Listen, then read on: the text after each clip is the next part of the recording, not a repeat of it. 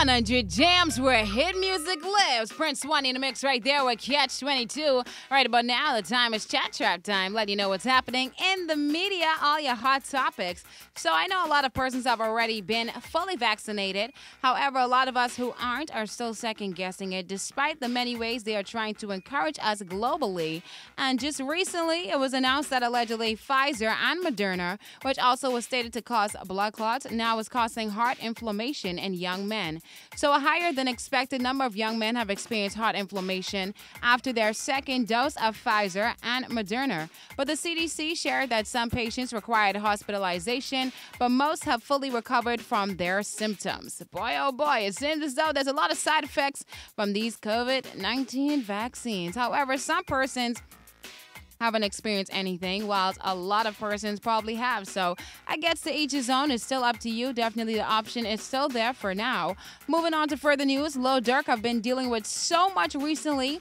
Although his music career has taken off again in a big way. His close friend, King Von, as you know, had passed away. And now his brother recently passed away. And just recently now, a woman is accusing Lil Durk of being the father of a 7-year-old son. And I'm just saying, either way, if he truly is the father of her child, why now? I know we know time is a good time but I'm just saying his brother just passed away and maybe she's probably not thinking about that, seeing that she did state that he's doing nothing for the child. He isn't helping her raise him in any kind of way financially, nothing. So I guess the passing of her his brother didn't really matter to her. She just came out and said it on her own time, and maybe, I don't know if it's true or not, because, a lot of these things are kind of like clout chasing, so who really knows what's happening? Maybe he might be, maybe he might not be.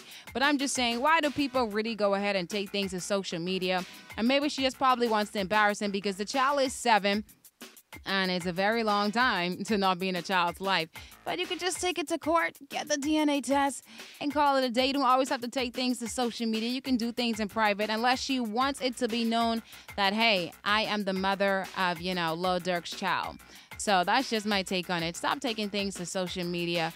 But going ahead on to further news, it seems as though the young women today are showing love in I wouldn't say a new way, but I just thought we was done with the whole tattooing of Guy's name on us. I just thought it was over with, and I just really didn't think the time would have come back. But it seems as though tattooing a significant other name on you, whether it's just a boyfriend, and I really definitely don't agree with that. If it's your husband, maybe.